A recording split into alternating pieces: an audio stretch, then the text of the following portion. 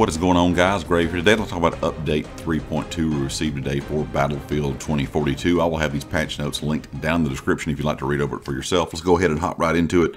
They fixed some issues today when quitting during a match that can make the game responsive. They also updated the behavior of the quit button during gameplay so it actually returns you to the correct screen.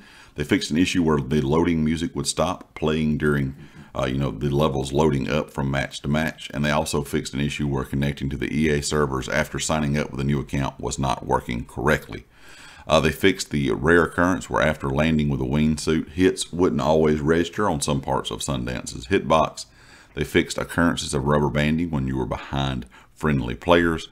Also fixed the rare issue that could cause you to be stuck in both a live and a downed state.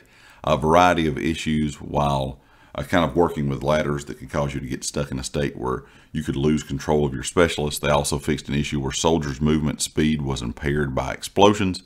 The issue of camera shake and audio for landing would unintentionally trigger when you were jumping or falling from very small heights.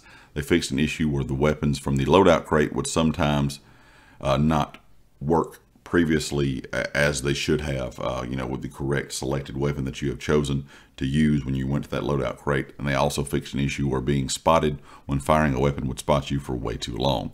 Also, they added multiple fixes to improve overall game stability. They fixed related crashes that occur for AMD Radeon users when Sundance was visible on their screen. The sniper and SOFLAM scope glints now show for further distances. They fixed an issue where passengers would no longer be in sync with the driver's turns, would rotate, causing bullets not to register when firing at enemies. The M1A5 and the T28, they improved the effective range and reduced the spread on the canister weapon pod, reduced the bullet spread from 1.6 to 1.1, and they increased the damage fall off distance from 35 to 40. Also, they fixed an issue in Hazard Zone where there was a black rectangle present on screen during the end of the round, or when you hit the quit button at the level progression screen. They also fixed some things within the Battlefield portal itself.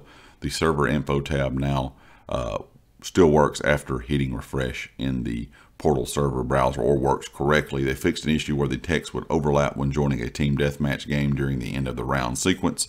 The rules editor value now correctly handles melee weapons, and certain admin commands can no longer be spammed. Like I said, this update did come out today. They're talking about more updates coming out really soon with a new leaderboard and things of that nature. So I'm assuming we're probably going to get an update again pretty quickly. I would guess probably next week.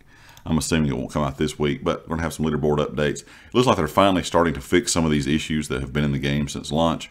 Now, will it bring some of the player base back? Who knows? I mean, it's done it in the past with other EA and DICE games where Battlefield was kind of in a rough state to start, and then, a couple months, a year down the line, the game is well improved compared to what it was to begin with, and players, kind of come back and start playing.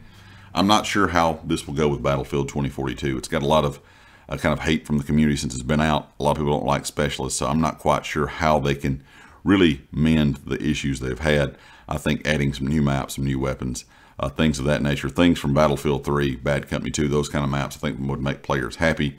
We'll just kind of have to wait and see. But of course, the next update we get, I will bring you guys another video for that. But leave me a comment with your thoughts. And of course, if you like the video, hit the like. If you have not subscribed yet, please do so. And I'll catch you all next time. Peace.